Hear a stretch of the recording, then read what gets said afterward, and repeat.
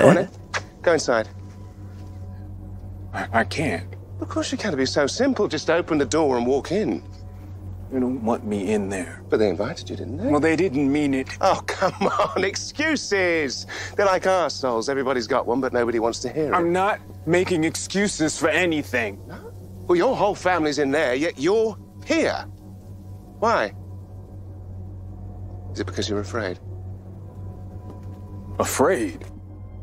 Why would I be afraid to see my own family? Because you know, if you go through that door, it's only a matter of time before you screw up again, isn't it? Might take 2 days, 2 months, 2 years, but it's gonna happen. You're gonna rob a bank or steal a car, pawn a family heirloom. It is inevitable. Sooner or later, you are going to disappoint them all over again.